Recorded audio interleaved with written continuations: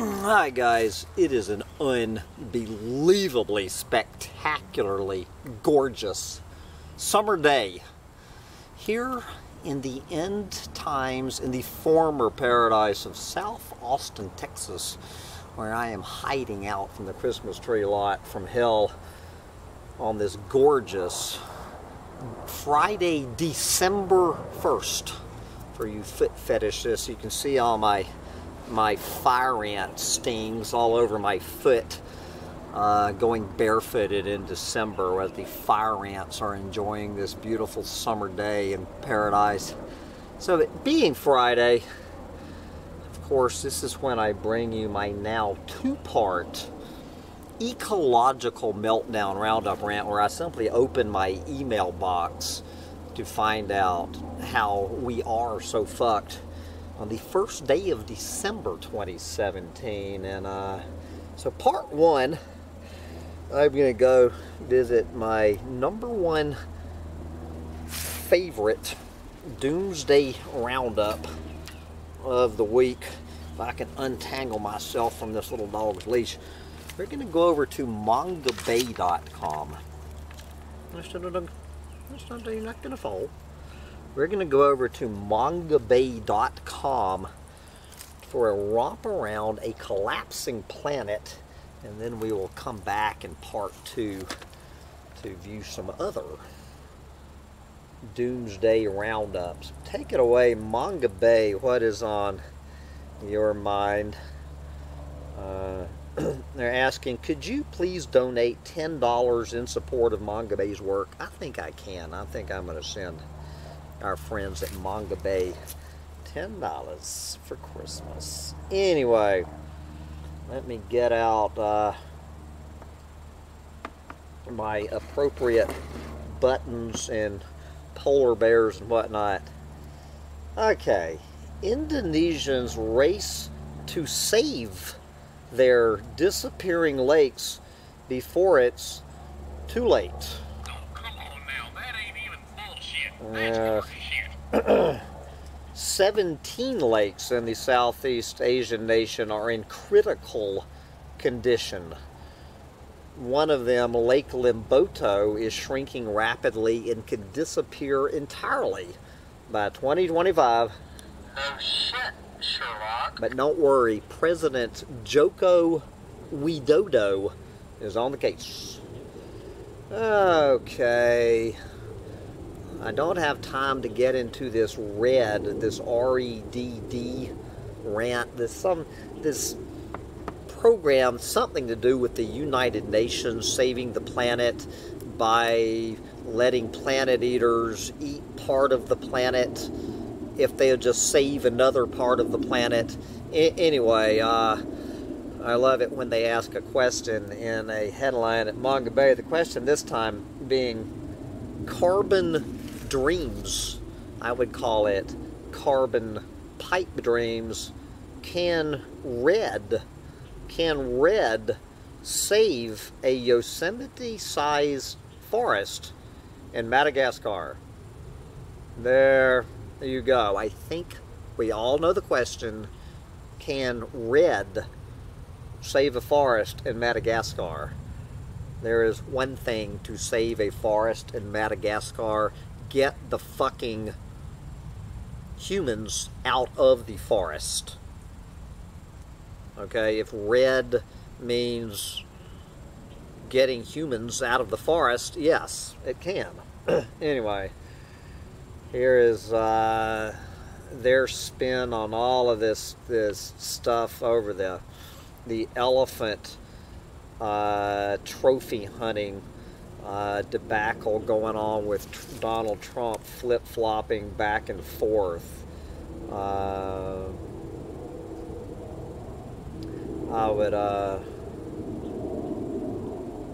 So did you realize that while all of this shit was going down, our good old horseman of the apocalypse, Interior Department Secretary Ryan Zinke, announced the establishment of the International Wildlife Conservation Council who has as one of its goals will be to promote with the U.S. public the, quote, economic benefits that result from U.S. citizens traveling abroad to trophy hunt.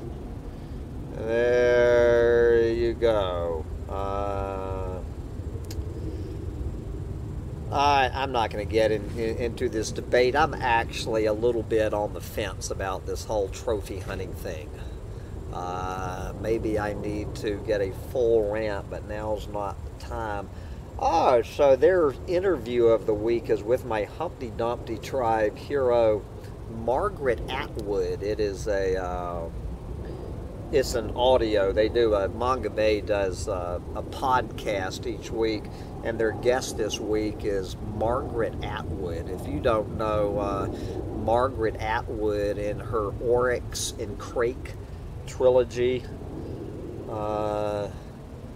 there you go.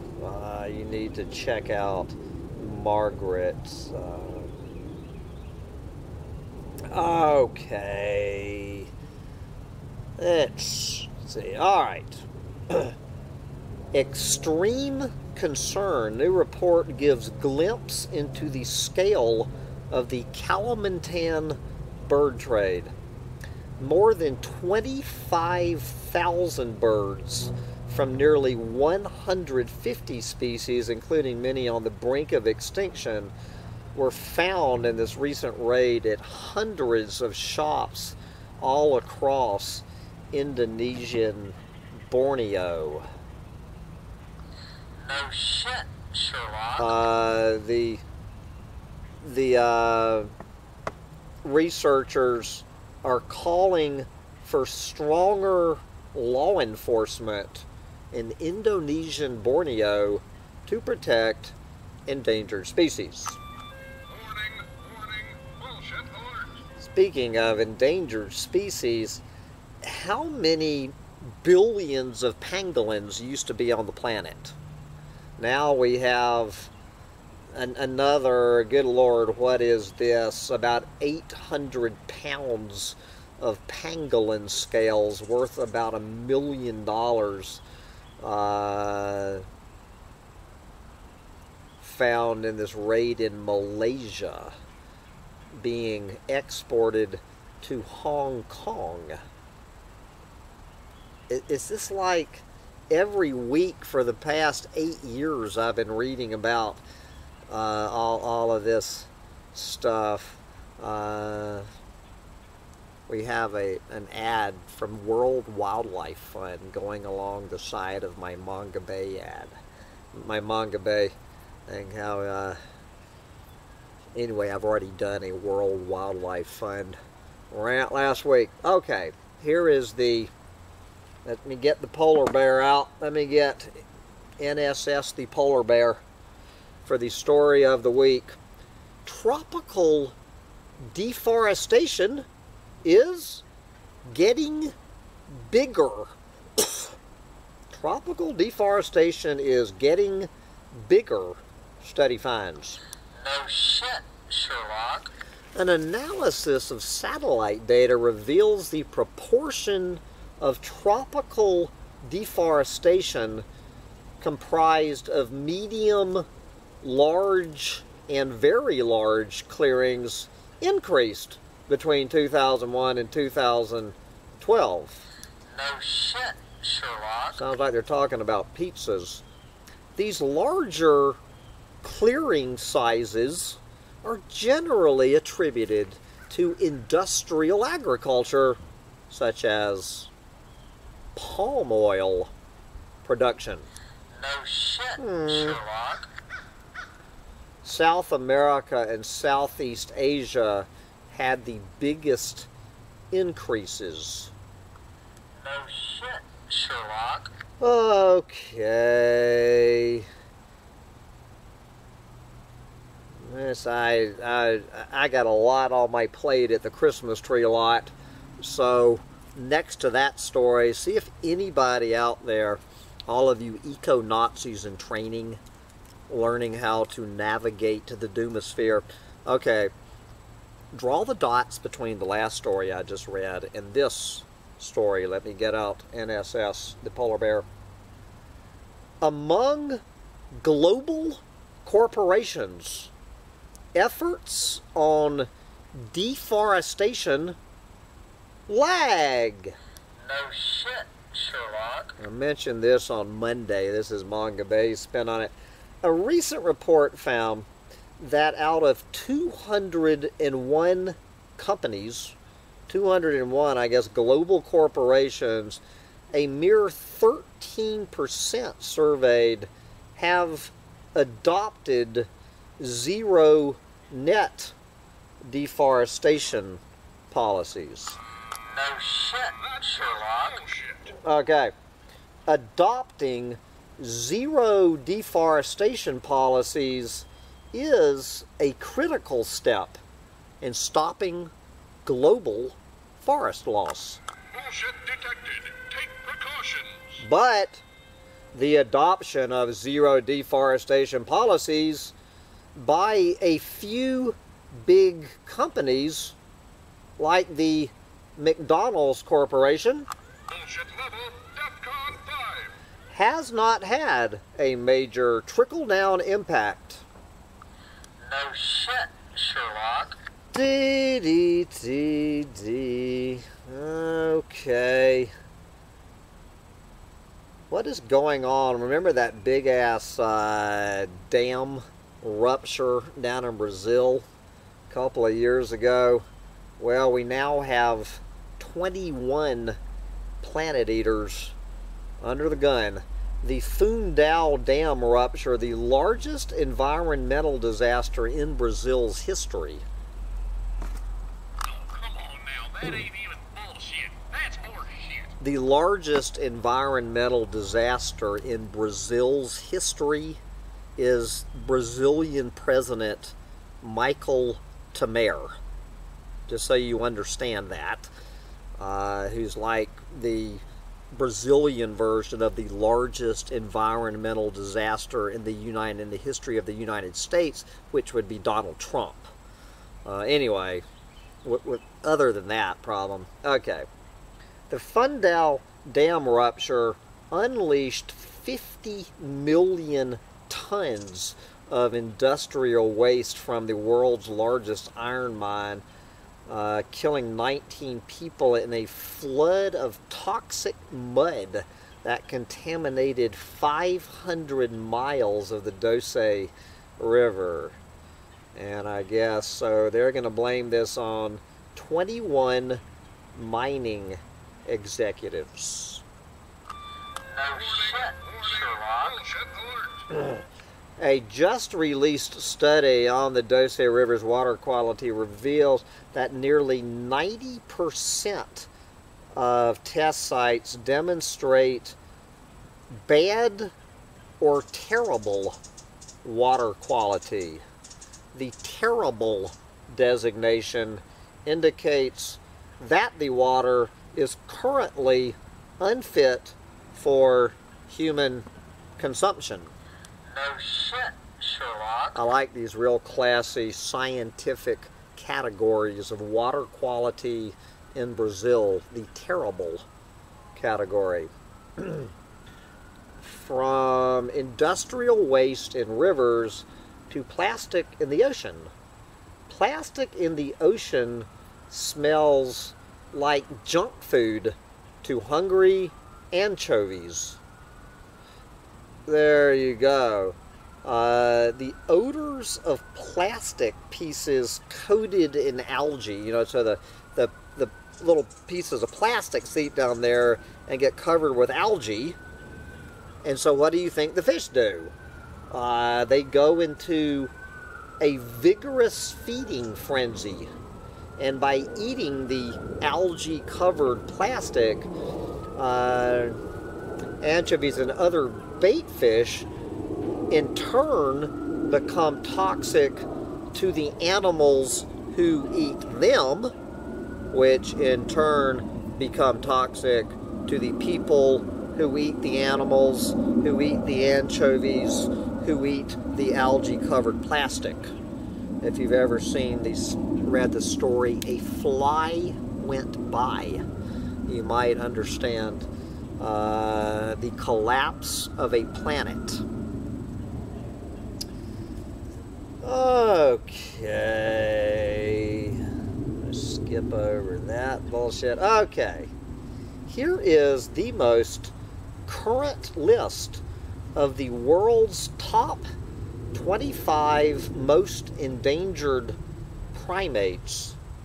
I'm not sure I see humans on this. This is the latest Primates in Peril report. It shows that 62% of the more than 700 species of apes, lemurs, monkeys, and other primates, I guess including humans, are currently facing serious threats to their survival. No shit, Sherlock. 42% of this planet's primates, again, I don't know if humans are on the list, are listed as endangered or critically endangered. There you go. And we have the Bornean orangutan making its first ever appearance on the list. We have 8 other species from Asia, 5 species, I guess, from Latin America, 5 new species from Africa, and 6 lemurs from Madagascar, joining the list of critically endangered primates. No shit, Sherlock. Okay, here's this story about geothermal energy taking down a planet. I have a mosquito buzzing in my ear, probably some dengue fever, Zika virus mosquito out here in December. Wow. Are you ready, Sherlock? In Peru, illegal mining devastates forests in the Amazon region. No shit, Sherlock. This is the very place that I was talking about, the Madre de Dios region in Peru, the very spot I was talking about and reporting on in Manga Bay in 2009, the same story. In 2017, anyway, the more things change, the more they stay the same. It's time for a button change here. Indonesia to kick off 10-year plan to save its critically endangered helmeted hornbill. That was bullshit. Yes. The helmeted hornbill has been driven to the brink of extinction by poaching for its distinctive scarlet beak, which is 3 times as valuable per pound as elephant ivory. I'm sure the Indonesian government, I'm sure Joko Widodo is on his way to the rescue. Let's see. What is going on in Hawaii? Long-term droughts in Hawaii are throttling growth in Hawaiian forest. No shit, Sherlock. Yes. More stuff from Peru. Here's one on shark fishing. But we're going to end up, I can't tell. I honestly, I'm just going to wind up part 1 of this rant. I honestly don't know. Sometimes, I mean, Rhett Butler, the head of Manga Bay, is one of my Humptydumptytribe heroes, and he says he's actually going to allow me to interview him in late January. Looking forward to that. I honestly don't know how ironic Rhett was being by running this last story of this week's roundup in his newsletter. Okay, you decide, is Rhett Butler being ironic in this unintentionally, darkly hilarious story titled "Culture Keeps Cattle Ranching Going in the Brazilian Amazon"? No shit, Sherlock. A recent study finds that financial incentives to move people away from cattle ranching in the Brazilian Amazon don't address the cultural and logistical hurdles to changing course, even though ranchers could earn 4 times as much money per acre farming soy, or up to 12 times as much farming fruits and vegetables. Many stick with cattle as a result of cultural values.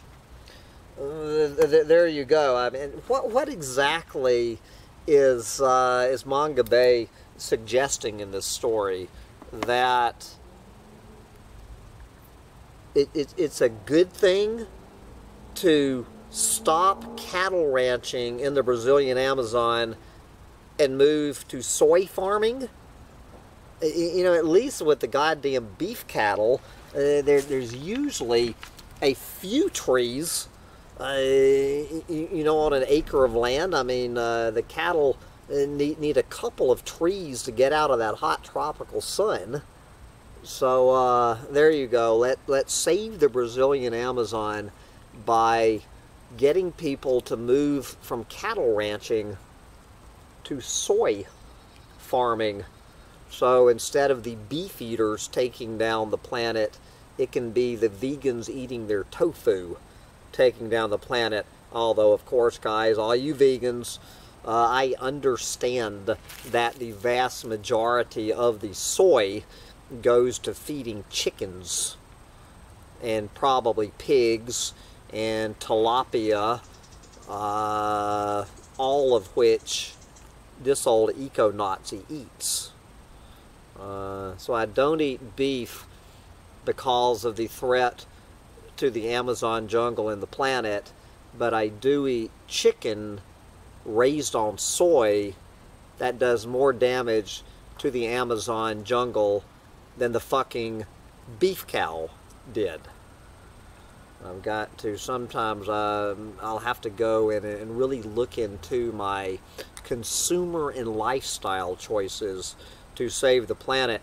But since I have made the choice to sell Christmas trees to clueless fucking morons for the Austin Optimists Club, I'm going to have to wrap this rant up because I still have part 2. And we're going to look over at some more of my daily emails to see how we are so fucked. We got one more rant to sit through. Little dog, little Christmas elf. Be right back at you with that. Bye, guys.